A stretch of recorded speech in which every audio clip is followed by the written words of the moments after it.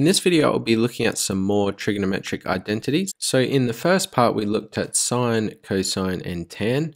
And today, I'm also going to be looking at these functions here. So cot, sec, and cosec, standing for cotangent, secant, and cosecant. These are functions you don't see in GCSEs. However, it's nothing too scary.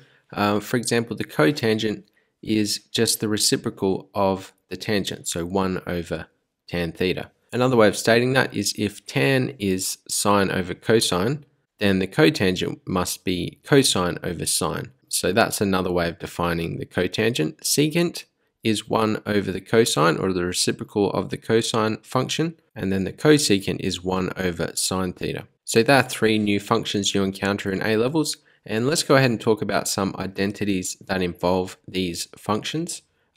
So these are 3 identities already, in effect defining what those functions are, but you also need to know things like 1 plus tan squared theta equals sec squared theta, and also 1 plus cot squared theta equals cosec squared theta. And these are both consequences of the fact that sine squared plus cosine squared equals 1.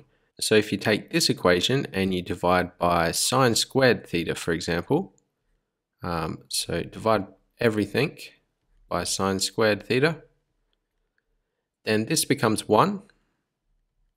This is cosine squared over sine squared, and remember the cotangent is cosine over sine, so this would be cot squared. And then 1 over sine squared, that's the cosecant squared. So that's how you end up with these identities. And then you can do the same thing but divide by cosine squared, and you'll end up with the first one. So you need to be aware of those and be able to use them in different proofs. So I want to go ahead and look at some identities involving these functions. So I'll start with this one here, so cot theta cosec theta over sec squared theta plus cosec squared theta is equivalent to cos cubed theta. And this would be a show that question. So show that this is an identity. So when you're doing identities involving these functions, it helps to break it all down into sine and cosine and then simplify from there. So as I said in part 1, start with the messier side, so left hand side here, and see what you can do with this expression here. So as I just said, start by breaking it down into the cosine and sine. So cot is 1 over tan, or cosine over sine. And you need to memorize these for A-levels. Anyways, let's continue. So this is multiplied by the cosecant, which is 1 over sine theta, divided by the secant squared, which is 1 over cosine squared theta, plus cosecant squared 1 over sine squared theta.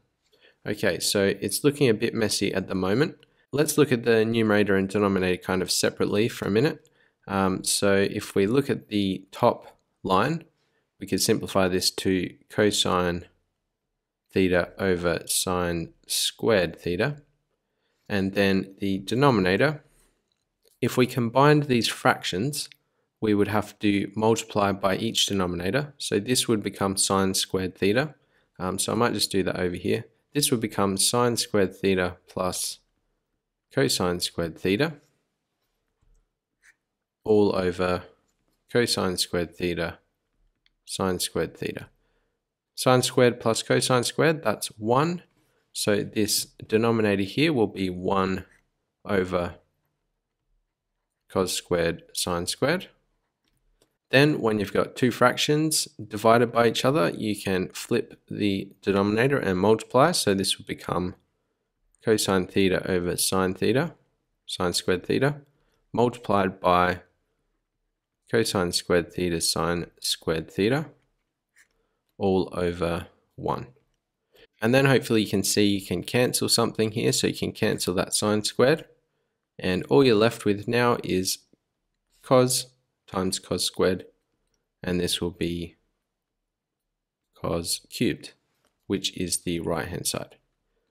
Okay, so that was just an example to show that when you're working with these types of functions, it helps to break them down into cosine and sine most of the time, and then simplify from there.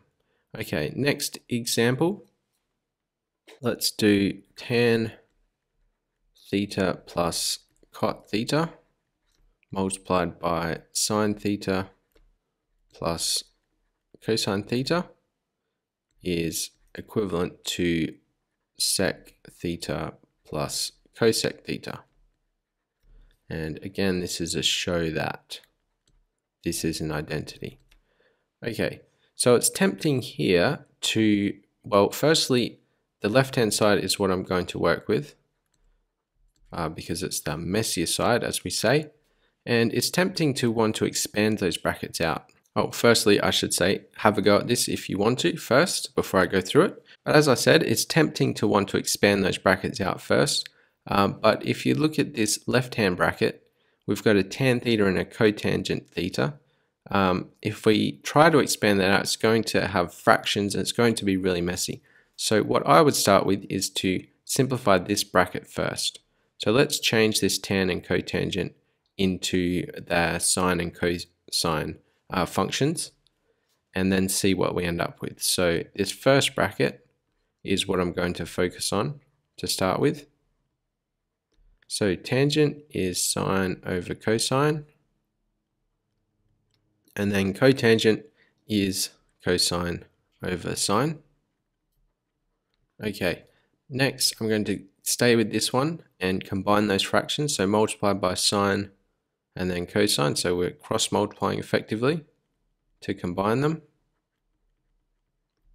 And in the numerator, we end up with sine squared plus cosine squared. And we've got cosine theta, sine theta in the denominator. And this is still multiplied by this second bracket here, sine cosine. Then you've instantly seen that we can change this numerator to 1. And we still have that denominator. And the second bracket is still here. Now, we're multiplying these two things, right? So this is like a fraction over 1. So if we multiply these together, 1 times this numerator over here, we'll just end up with sine theta plus cosine theta over cosine theta sine theta. And then if I split these apart, again, into two fractions, I'll have sine theta over cosine sine plus cosine over cosine sine. And then if you do some cancelling here, this sine will cancel with that sine on the bottom line, and then cos and cos will cancel out. So what are we left with? We're left with 1 over cos and 1 over sine. And what do we need? We needed secant plus cosecant, which is these terms here. So we just need to write that as secant plus cosecant. Then this equals the right hand side, and we're done. So there are two examples of identities involving these functions here. Now, where is this heading? Well, you don't just need to be able to solve identities with these, you need to be able to solve equations, you need to be able to differentiate and integrate and things like that. So I might leave that for another video.